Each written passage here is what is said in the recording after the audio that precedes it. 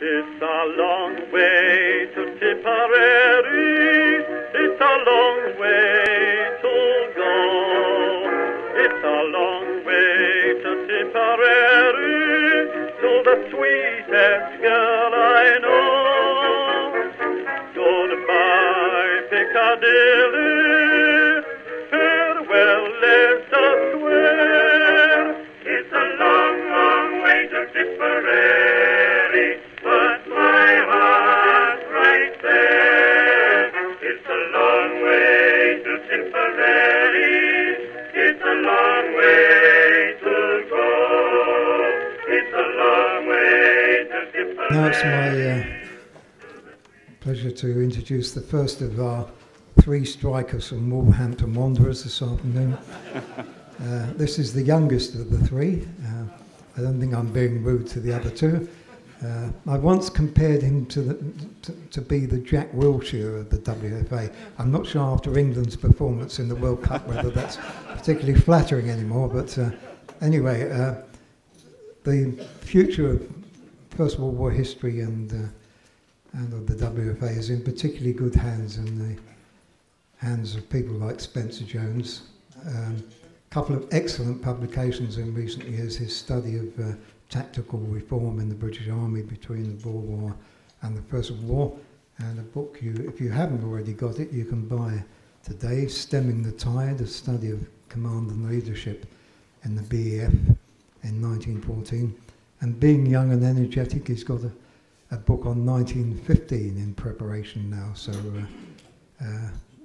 makes me feel tired just thinking of that sort of output. Anyway, without further ado, Spencer Jones, ladies and gentlemen.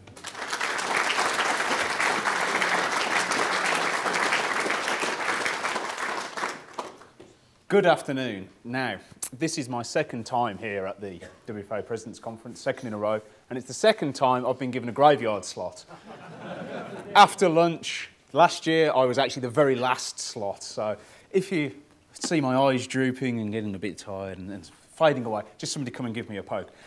Now, this morning we heard a lot about the German Army, big operations, command issues, the general staff, the bigger picture of war, what the German Army seems to do so well. I'm going to take it down to a much lower level today, down to the worm's eye view of the campaign, because this was very much how the British Expeditionary Force of 1914 saw the campaign in France and Belgium. When I started working on 1914 as a topic, going back a number of years, in 2006, England weren't much good in that World Cup either. In 2006, I was just about the only academic who was working on the British Army in 1914 at the time. And it was scary in some senses because I had no one to ask for advice, but it was exciting too because there was no one to contradict me. Now, in the last 2 or 3 years, there's been a wave of what I'll call revisionist academia about the BEF that has challenged the view that it was a pretty effective fighting force, that it performed well, that it was tactically skilled. And if you were to take the summary of the current literature on the BEF in 1914, you'd be forgiven for wondering how we ever got across the channel. I actually think some of the revisionism has gone much too far. Some of it is worthwhile and good, but I also think some of it is revisionism for revisionist's sake. And I think there's almost an element of transposing the donkeys myth of 1915 to 1918. Well, we've spent years fighting that, and it's just about been disproved now. And transposing it to 1914. And saying, well, the British Army was absolutely terrible in 1914, it was lucky to survive, it achieved nothing in the campaign, and it was thoroughly thumped whenever it came into contact with the German Army. But as we've seen this morning, the German Army itself was not this monolithically effective institution that some historians would have us to believe. And neither was the BEF. There's this idea that the BEF was tactically elite. Well, it certainly regarded itself as tactically elite. But even the most elite armies, the most effective institutions, have an ideal that's aimed at. And not everybody within that institution will reach that level. It's very much the goal to be aimed at, but it isn't always achieved. But what the BEF was good at, and what I'm going to explore today in this talk, was the art of leadership. And in my opinion, it was the leadership of the BEF that held it together, particularly on the Great Retreat, but also at First Ypres later in 1914. And before we can go into how this worked, why the BEF was good at leadership, why it was effective, we need to provide some definitions. I was taught when I was a young whippersnapper, some would say I still am a young whippersnapper, a few grey hairs now, that the best way to provide definitions is to steal what clever people have already said on the topic. So, with that in mind, the definition of command I'm going to use is by a very clever person, Professor Gary Sheffield, who provided this very neat and also, in my opinion, accurate definition of command. Can you remember writing this, Gary? I nicked it from John Pimlott. There we go. All the best ideas come from other historians. But, to return to the task at hand, command as a managerial function, the bigger picture, the direction, coordination and effective use of military force. And I would say it's those issues that we've been looking at this morning. But these issues, in some ways, were less important to the BEF in 1914 than this other important related element to command, and that's leadership. And again, I've stolen it from another clever person, Sir Michael Howard, who wrote, "The capacity to inspire and motivate, to persuade people willingly to endure hardships, usually prolonged, and incur dangers, usually acute. It is essential at lower levels of command." As you can see, these two factors, command and leadership, are very closely related, but they're also very much distinct. Command, the overall direction, the managerial element of the war, leadership, the front line, the tactical problems, the simple problems of how do you make a platoon of bone-tired, dispirited men move? How do you make a group of frightened young soldiers attack into enemy fire? The nuts and bolts of tactical combat, and this is what the BEF of 1914 was strong at. Not necessarily command, but certainly leadership. And as we'll see, it was leadership that would hold the army together. Why was the BEF talented in this particular field? Well, there are a number of reasons why it took this approach to war, and perhaps the simplest was the nature of what the army was required to do. As I've said before, and as I'm sure you're familiar with from work on this subject, the BEF, even in August 1914, was essentially a colonial army. It was a true expeditionary force, so though stationed in the United Kingdom, it had a global remit for where it might be deployed. It was a troubleshooting force. It could be deployed almost anywhere around the empire at relatively short notice. And it could be deployed in strength, that is the full 6 divisions plus the cavalry division, or it might be deployed in segments, perhaps a single division, perhaps a single corps, maybe even a brigade or two if necessary. The size of the army, 6 divisions, bore no particular relation to any military problem.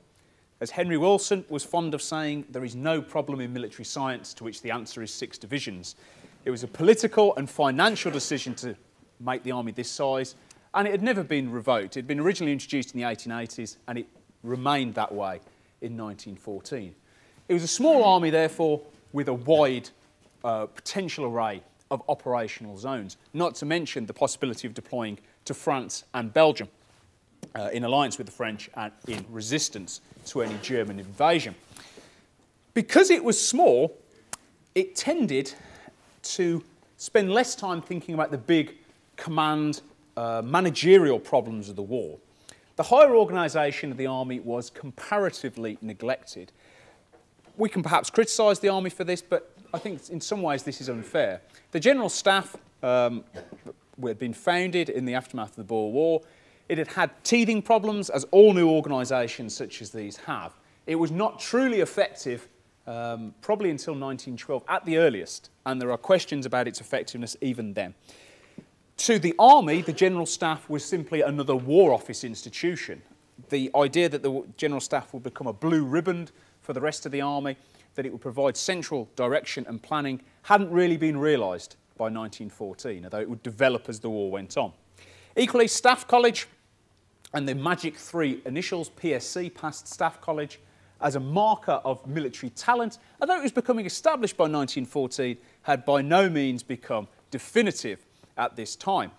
Excuse me. Now, further to this, the way that the army was stationed in 1914, stationed in the UK, meant that corps were not formally organised. First Corps being the exception, based at Aldershot out of 1st and 2nd Divisions, but 2nd Corps existed only on paper, and 3rd Corps had barely been thought about. Furthermore, the divisions, apart from those in Aldershot, were scattered around the country, and the effectiveness with which they could train varied wildly. For example, 6th Division, stationed in Ireland, had various problems because it was spending so much time in police duties due to the troubles in Ireland that it had little time for large-scale training. Whereas 4th Division, which was scattered along the east and southeast coast, was so divided it found difficulty getting together for divisional manoeuvres. And indeed, lack of manoeuvres is something that rather defined the BEF prior to the First World War. Manoeuvres had only been reintroduced into the British Army in 1898, a year before the Boer War. They'd been disrupted by that war, reintroduced in 1903, and had continued annually up until the outbreak of war. But that only gives the Army 10 years in which to conduct large-scale manoeuvres. It had to learn how to conduct manoeuvres as it went along, and its manoeuvres were hampered by two factors so common to the British military: time and money, both of which were in short supply. The Army was getting better at manoeuvres throughout this period, particularly from 1907 onwards, when it became more organised in how it approached them. But it was still learning, and the manoeuvres it did carry out varied enormously in scale, practicality and usefulness. The actual value which the senior officers of the BEF in 14 drew from these manoeuvres remains a subject of debate. And there's another interesting research topic. What did the senior commanders actually learn from their manoeuvres, if anything? Certainly, there's some evidence that many of the problems that were encountered in 14 had been encountered in manoeuvres beforehand, but to the extent to which the lessons were absorbed remains a subject for debate. But in the absence of success and ability at command level, the BEF substituted quality at a lower level, particularly amongst the battalion the glue that binds the British Army together in many ways. And battalion level training throughout this period, although we can find examples where it was hampered or where it was less effective, was by and large good. The battalion CO had some degree of autonomy about how he trained his battalion, and it seems that most battalion COs were very positive on what they did. They were keen on the work, they pushed their troops well, and they were pretty effective in this sense. And battalions, once they were grouped in brigades, also seemed to prove effective, and the Inspector General's reports prior to the war are generally positive about brigade level training. But as you got higher in the ranks, into division, into corps, this is when the problems begin to appear. But to return to this idea of leadership, one of the reasons that the battalions were the heart of British leadership was the sheer extent of combat experience that the COs possessed. And in 1914, at the outbreak of war, out of 157 infantry battalions, the COs of 138 had some form of active service. The majority had seen active service in the Boer War, which was a reasonable approximation of modern battlefield conditions. Others had seen service in India, Afghanistan, the northwest frontier, or other parts of the globe. Now, we can say, well, what possible use was combat experience in a colonial war for the kind of combat that would be thrust on the army in 14? Well, the skills of leadership under fire are fairly universal. The ability to stay calm under fire, the ability to control your own fear, the ability to inspire your men, the ability to make quick and indeed informed decisions in action. These are the essential ingredients of command leadership. And the officers who had this combat experience, although this isn't necessarily a direct correlation with European war, they had, by and large, proven themselves reasonably effective, and in some cases very effective, at a level of combat in the colonial actions. I should add as well that company commanders, the next level down, also had a degree of combat experience. I don't have the figures exactly. And so did NCOs. There was a good smattering of combat-hardened sergeants throughout the lower ranks of the British Army. The Army was confident in its leadership capabilities. While it was striving very hard to try and improve its command arrangements through things like the General Staff, through things like annual manoeuvres, it was confident in how its army approached leadership. One of the great lessons of the Boer War was that you needed a lot more than just drill and obedience in your junior officers. If your junior officer was given a command and followed it through and it led the army into disaster, that wasn't effective. In the Boer War, it had been found repeatedly that junior officers were so afraid of responsibility, were so afraid of making a mistake, that they would just blindly follow orders even if it meant leading their troops into disasters or leading them into difficult situations. The experience of combat broke down those attitudes in the Boer War, and after the conflict had finished, the army was very keen, to establish this in written format. It did so in a gentle way in combined training 1905. It took a much more strident line in Field Service Regulations 1909, which enshrined the authority of the man on the spot. And the wording's quite interesting. Effectively, as the man on the spot, you have authority to disobey a direct order from a superior if you feel that superior's order does not reflect the situation that you are facing. And this was an attempt by the army to allow more dynamic leadership. An appreciation that orders coming from a higher command might be outdated by the time they reach the front line, or might not reflect what is happening on the front. From 1909 onwards, it was enshrined in regulation that junior officers could take charge, could actually seize the moment and or lead as they saw fit. And the Army's ability to put this into code reflected this confidence in its leadership. It knew that its junior officers would carry the day if necessary. And it was important that the Army had these good leaders in 1914. I'm not going to give a rundown of the campaign, I'm sure you're all familiar with it, but it's worth reminding ourselves of the challenges that the British Army faced in 1914. There's an awful lot being written recently to point out that the BEF's contribution in 1914 was relatively small. Well, in fact, it was very small compared to the French contribution. And that's true.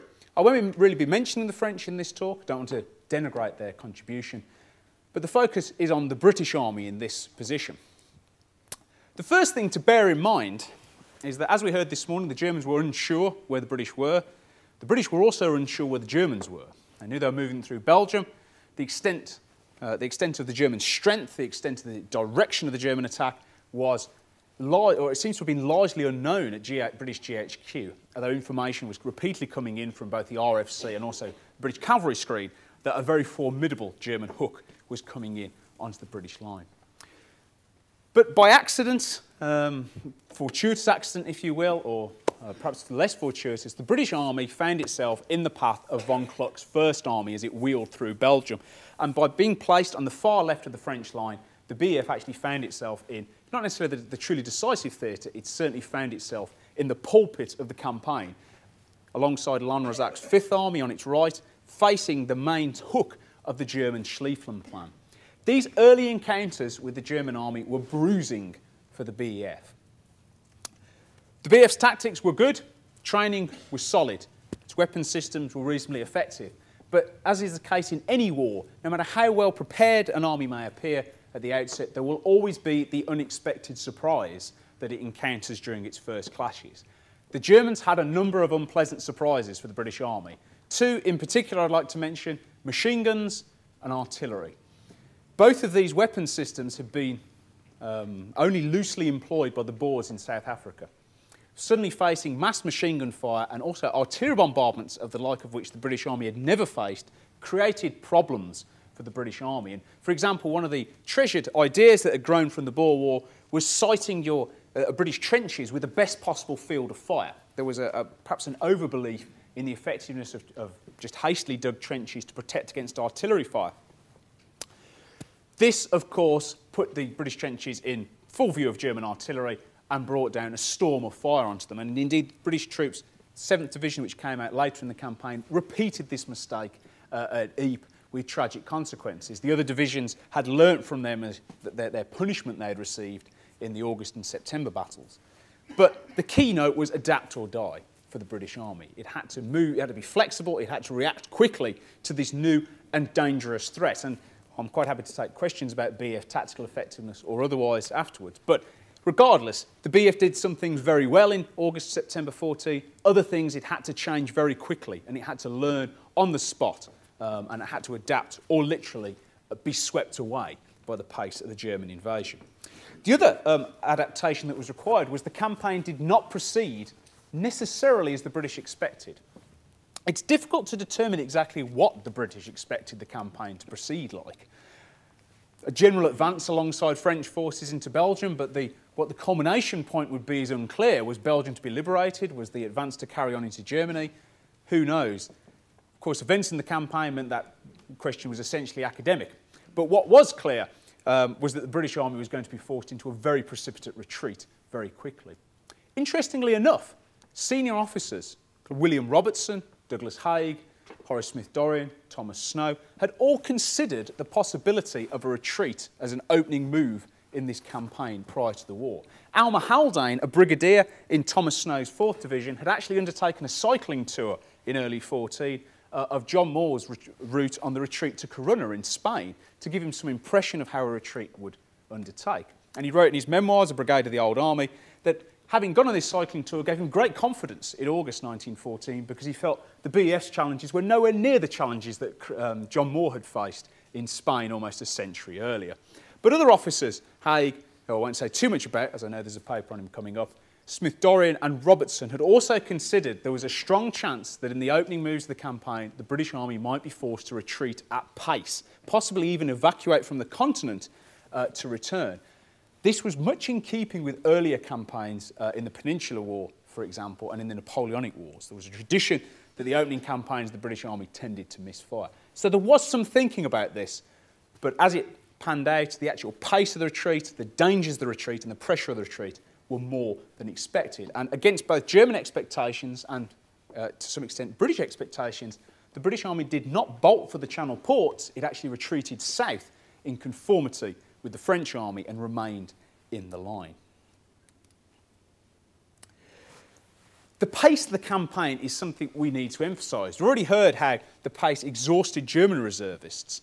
And they had the advantage, of course, if they fell behind, they were behind friendly lines, they could catch up. The trials of British reservists on the Great Retreat are well known. And the image of the Great Retreat, there's some wonderful anecdotes about troops walking on, they've cut their sleeves off their shirts, they've got huge beards, people walking on barefoot with rags wrapped around their feet because their boots aren't broken in. But the pace of the retreat was immense. And the heat of August was tropical in many ways, absolutely exhausting. What's striking is how fast the BEF marches, even with reservists and more. The fastest pace I've found is the 1st Cameron Highlanders goes 35 miles on August the 27th in scorching heat. On the 25th, a number of battalions of 2nd Corps do 30 miles in a single day, and then, of course, they're required to fight the Battle of Le Cateau the following day. And on top of this, there's very little sleep, particularly for officers who are awake through the night, handling orders, receiving things. Staff officers in particular are surviving on perhaps 2 or 3 hours of sleep a night. And of course, this causes casualties. Perhaps the most famous of all is James Edmonds, who has something akin to a nervous breakdown. He attributes it to the fact he can either survive, he writes in his memoirs, I can cope on no sleep and I can cope on no food. I can't cope on both at the same time. Supply arrangements in the Great Retreat seem to work relatively well. The stockpiled food of William Robertson's quartermaster department seems to provide for the army as it moves past. But for staff officers who have very little opportunity to take a break, they seem to be particularly poorly fed. So you've got this huge pressure. No time to rest, no time to gather your wits, constant marching in blistering heat and lack of sleep at the end of it. There's also a sense of chaos, a sense of uncertainty, and reading memoirs and reading the fabulous reminiscences that are in the CAB 45 files in the National Archives about what it was like on the retreat. This is officers writing to Edmonds after the war. There's a huge emphasis on we didn't know what was happening. We didn't know what was going on. There were wild rumours, the most famous of which perhaps the Angel of Mons and ghostly sightings on the retreat. But there were others that were almost as fantastical. The idea that an entire Russian corps had been landed in Scotland with snow on their boots and were going to deploy somewhere on the coast. That was apparently went as high up in the ranks as 2nd Division commanders Charles Munro, who related it to some of his troops, apparently. There are also other rumours about huge columns moving through the night, whether they were German or French. Rumours about Germans disguised as Frenchmen with machine guns on cars, driving behind British lines and shooting up supply trains. Anything you can imagine. Partially this was a result of sleeplessness and exhaustion. Partially it was a result of problems with communications. We've seen the lack of lateral communication in the German army in 1914. There was very little lateral communication between 1st and 2nd Corps in 1914. There was also little communication between GHQ and 1st and 2nd Corps in 1914. The BEF in the absence of strong telephone lines, had to use civilian telephones where possible. It lost a lot of wire that had been rolled forward in the advance and then had to be very quickly abandoned during the retreat. And it was largely reliant on dispatch riders, either on motorcycles or on horseback, to carry information from unit to unit, with the inevitability that orders became indecipherable, that they became outdated, and that there was a sense of we do not know what is happening. And all this contributed to very, very dense fog of war and also friction of war. And most of the problems, most of the miniature disasters that befall the BEF on the Great Retreat, the loss of the Cheshires at Orgenyes, the loss of the Munsters at Étreux, can be attributed to communication breakdown in one form or another. Perhaps the best example of that kind of communication breakdown is the failure of the Cheshires to withdraw at Orgenyes, despite Colonel Ballard of the Norfolk sending 3 runners by 3 different routes to carry the withdrawal order to the Cheshires. All 3 runners become casualties, and the Cheshires are left behind and are cut off and are effectively annihilated. The friction of war apparent in that, and the fog of war, the uncertainty of what is happening, and this extends across the army. John French is unsure of the state of his allies. All he can hear is disastrous news from the front. He's unsure of the state of Second Corps, especially after Le Cateau. It seems to have been given a very rough handling. It seems to be in some disarray. He's worried it's collapsing. He's got contradictory messages from Kitchener about, well, you've got to do the best to help the French, but you've got to save the army. So he's under immense pressure. He's uncertain, and that uncertainty filters down to the bottom of the army. And you get different examples. You find some battalion COs who are unsure why the army is retreating because they feel they're doing well. Some battalions haven't fired a shot. Some battalions don't fire a shot in anger during the entirety of the Great Retreat, where there's others that have been in truly ferocious combat and are reduced to skeleton formations. In some cases, their units are separated, platoons are joining other battalions, and every single stray platoon or stray individual that joins another unit always reports that their parent unit has been annihilated. And so you've got this huge circle of misinformation down at battalion level and a sense of disorganisation. GHQ, for various reasons, becomes dislocated, not only from 1st and 2nd Corps, particularly 2nd Corps, but also from the French army. There is not a great deal of cooperation in the early stages of the campaign. John French's dislike of Charles Lanrezac, commanding French 5th Army, and indeed vice versa, is well known. The two could not get on. Lanrezac also couldn't get on with Joffre, for that matter. But GHQ is in some ways operating in a vacuum. It knows the campaign is falling apart. It knows this is not how it was supposed to be, that the French are in retreat everywhere, that the Germans seem to be gaining ground everywhere, that 1st and 2nd Corps become separated, that 2nd Corps might have been destroyed, constant confusion. And in all this confusion, GHQ really loses control of the army in a lot of ways. Now, I don't think this is necessarily a personal failure. I think it's as much a systems failure, that just the pace of the campaign on a rudimentary organisation like GHQ was in 1914, and the unfortunate Sir John French, who's made a scapegoat for this, but he's actually a man who is surrounded by officers who all seem to have it in for him and are determined not to help him, puts him in a very difficult position. What all this adds up to is there is a potential here for a military disaster of the very first order. You have a small army confronted by a far larger army. Von Kluck's army outnumbers the BEF by about 3 to 1. You've got unreliable allies. There's little communication between the French and the British. You've got a precipitate retreat. You've got the army disintegrating. You've got communications breaking down. And you've got a pressing enemy close behind you. As one of the Captain Lomax, the Grenadier Guard, says, they seem pushing devils, these Germans, because all he can hear as he marches is constant gunfire in the rear areas. There's potential here for the army to do 2 things. 1, to disintegrate due to lack of guidance. Secondly, to be caught and to be destroyed by the German army. And these are quite, although we're looking at these with hindsight and we think, well, it all worked out okay in the end, this is not apparent in August 1914. The dangers are extremely real, and the complete destruction of the BEF in 1914 would have consequences which we can only guess at, but would certainly have been detrimental for the Allied cause. But the army wasn't destroyed. It not only survived, but it also played a role in the Allied success in 1914, both at the Battle of the Marne and then by virtue of surviving at the Battle of Ypres in the autumn. Why did it survive? Why, given all these problems, did it survive? Well, the key answer is actually leadership, in my opinion. But leadership benefits from the troops you command. And to take a quote from Michael Howard once again here, the BEF had high-quality troops. We can talk at length about how high quality they were, whether they were the very tough, long-service professionals that the Germans and indeed the French imagined them to be, or whether they were the relatively inexperienced, recent volunteers that the statistics tell the story of, and whether the implications for quality we can discuss. But what seems to be true is that the troops generally held together remarkably well. And where you did have officers who were perhaps falling apart, were injured, were killed, were suffering from ill health, were not coping with the demands of the retreat, generally the troops could make up for this. As Michael Howard's quote states, like well-trained horses, they can carry even indifferent and incompetent riders. Now, of course, there are examples of the opposite of this, the most famous of which is the surrender of the colonels at Saint-Quentin.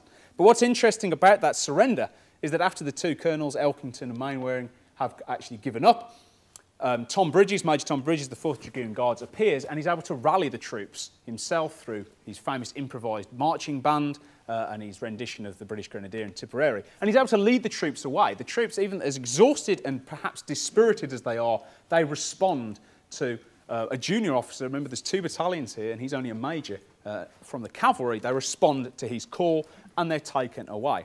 Where there's other examples of comparative sort of or battalions breaking down. A good example is Montgomery, Lieutenant Bernard Montgomery's battalion, the Warwicks, badly cut up at Le Cateau, partially fragments during the retreat from Le Cateau, and Montgomery and a group of others are actually separated because the Warwicks surrender at Saint-Quentin, but then are rallied. Montgomery's not there. He's actually in a group of stragglers who are some distance behind and are zigzagging across country in an attempt to rejoin the main army. Of course, Montgomery makes it. What's interesting is that this group of stragglers is led by a lieutenant, not Montgomery himself, but another officer. What happens is men simply congregate onto officers. If they can't find officers, they'll congregate onto NCOs. A good example of a very junior NCO taking charge of a group here is Corporal John Lucy of the Royal Irish Rifles, and his memoir, There's a Devil in a Drum, talks at length about his role leading a group of very tired Irish soldiers during the retreat. And though there's hints of indiscipline, at one point a soldier apparently points a rifle at him and there's a tense moment, but it passes. These troops respond to their leaders and keep going even in difficult circumstances. Yes, there are those who fall behind. The straggling rate is high. But if we're talking in broad terms, the vast majority of the army gets away on the Great Retreat.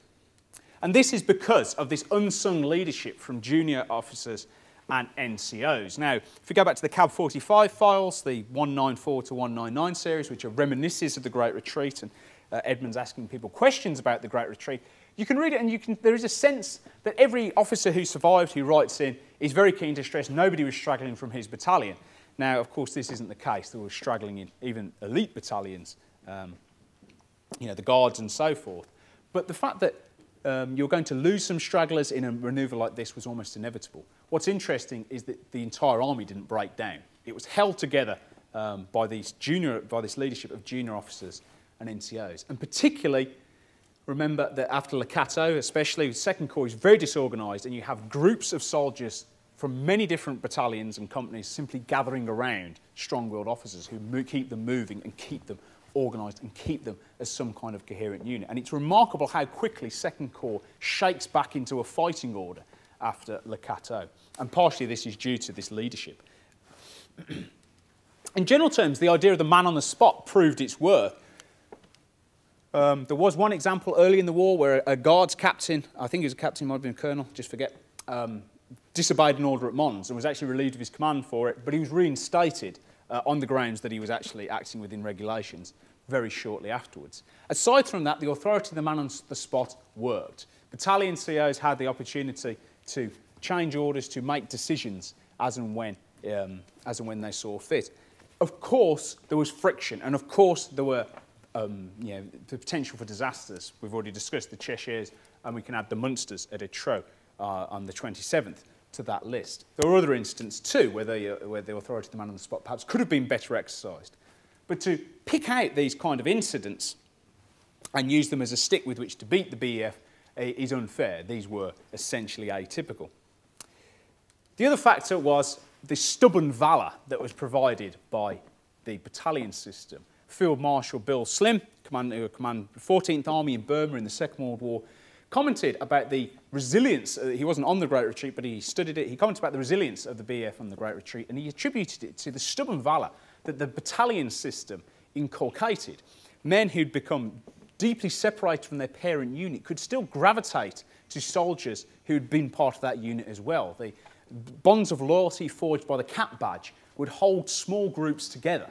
And when stragglers formed these ad hoc groups, or phantom brigades as they were known in the language of the time, they were automatically, or at least in many cases, they were automatically subdivided based on what battalion each group of stragglers was from. So you might have a loose company of perhaps 50 men, 10 men each, for five groups of 10 men from different battalions. They would each function as their own miniature unit. And this was the stubborn loyalty of the battalion system. And indeed, officers' pride that their battalion would not be seen to collapse, that this would not happen in the ranks of an insert famous battalion here.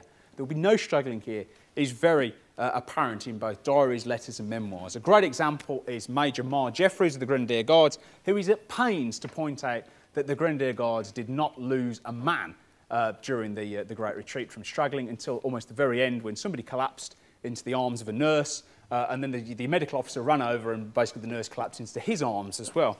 I should add that Jeffreys, though, is very keen to point out every single example of Coldstream Guards straggling or passing out or falling by the roadside at a great and wonderful length. But it's true. The bonds of battalion loyalty and battalion pride plays a big role in holding the army together. I criticised BEF command arrangements at this point, but they did prove flexible on the Great Retreat. As GHQ lost control of its corps took on much of the load themselves. Smith-Dorrien's decision to stand and fight at Le Cateau, though it may have was proved correct in the end. Equally, we can split hairs about whether Haig was right to commit First Corps alongside Lanrezac's Fifth Army at what would eventually be the Battle of Guise, and we can also discuss whether French was right to overrule Haig's support for the French there. But these decisions ultimately played into the BEF's hands. They ultimately worked effectively. I should also add that the much maligned BEF senior officers of 14, and as I say, there is this tendency now to criticise them in the same way that the so-called donkeys of 16 were criticised. A recent book on the BEF in 1914 paints Smith-Dorrien and, bizarrely, Charles Ferguson of 5th Division as virtual villains in the Great Retreat. It's tendency to criticise them for not commanding the army effectively. But as I've hopefully shown, the nature of the campaign made command very difficult. In its absence, and even the much maligned John French does this, the commanders do what they know best. They lead. They get down to battalion level. They visit the troops. They go on the roadsides. They're there to try and inspire the men, to keep them moving. French likes to, in the vernacular of the day, get around his army and see what's happening and try and see them, try and chivvy them along, try and provide an inspirational guidance for them. So does Haig, so does Smith-Dorrien. And we might be cynical about this and say, well, what possible use could a senior commander appearing on the roadside have? Well, John Lucy, to return to his memoirs, he remembered, even in the 1930s, the appearance of Smith-Dorrien on the roadside during the retreat, and the fact that Smith-Dorrien actually told the battalion, do not salute me, save your energy, which was a small gesture, but one that meant a lot to some very tired and weary troops. And the sight of senior officers down at ground level, sharing in the difficulties of the retreat, on dusty horses with dusty uniforms, was more of an inspiration than we might give credit for in our more cynical age, I think. There was also an element of luck, sheer luck. This, again, has recently been used as a great form of criticism for the BEF, which I think is somewhat unfair.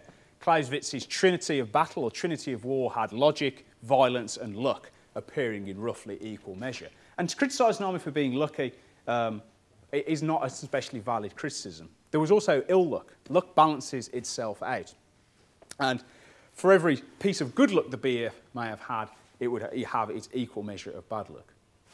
It's a neutral force. It's not something that we should use to criticise BEF performance with.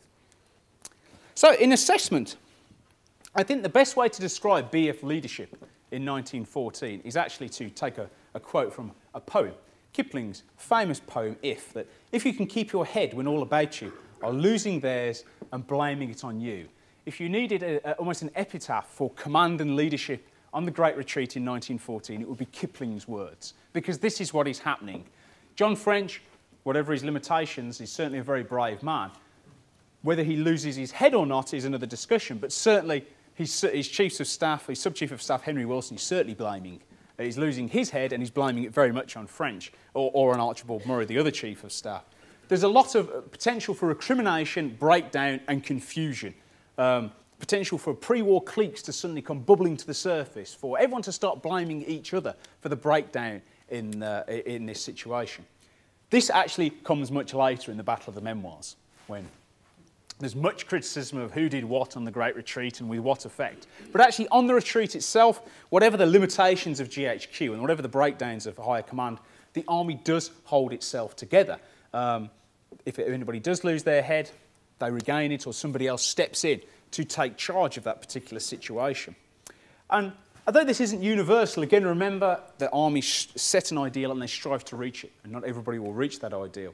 Courage, calm and quick decision-making defines BEF leadership, not only on the Great Retreat, but also at the Battle of Ypres later in the same year.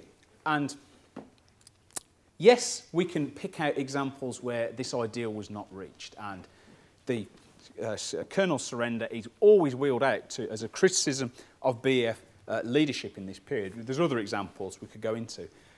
But these are atypical events, and they were just that. They did not occur regularly. They're interesting and they're discussed because they're so unusual.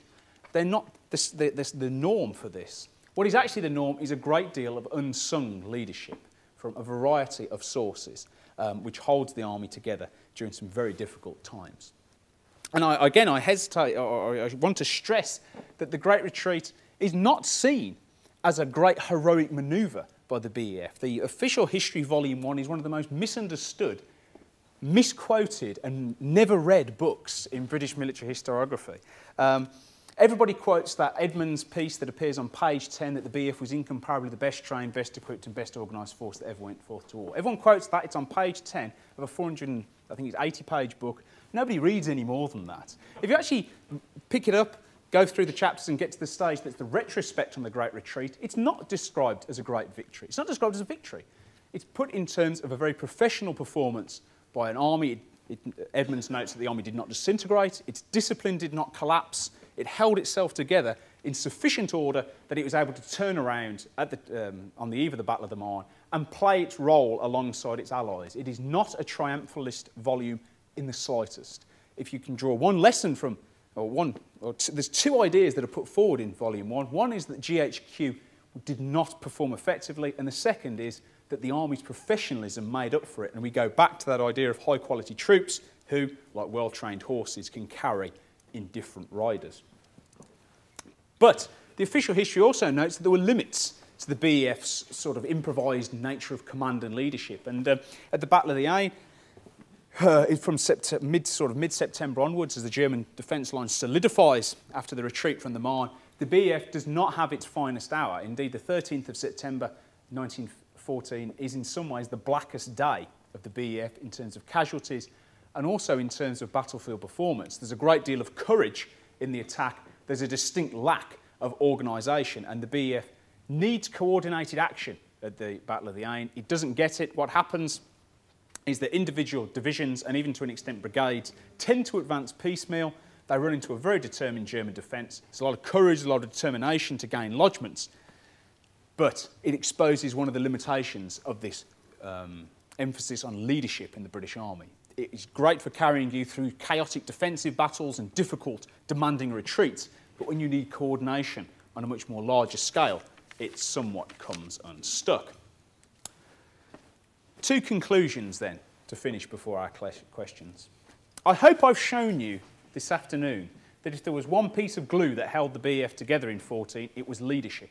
When command arrangements started to fail, and they were failing fairly rapidly into the campaign, that leadership system came in and it took its place. And a combination of high-quality junior officers, well-trained and responsive troops, just like the well-trained horse, they carried the BEF senior commanders through difficult times. But that is not to denigrate so much the BEF senior leadership, because they did play a role, and a role that is sometimes overlooked. And I go back to the moral effect of seeing a field marshal, John French, alongside the road, giving you words of encouragement. It's often said that the First World War generals are chateau generals, certainly not on the Great Retreat of 1914. But it came at a cost. Going back to the battalion COs, you remember that 138 out of 157 had some form of active service. Well, by the end of 1914, by the end of the retreat, the Battle of the Aisne, First Ypres, particularly First Ypres, which was a terrible harrowing of the British Army, there was a 58% attrition rate amongst battalion COs that had gone to war in 1914. Killed, wounded, missing, broken down, or sent home. Although that means that the remainder was still in post and many went on to have successful military careers, you can get some idea of that this leadership came at a cost.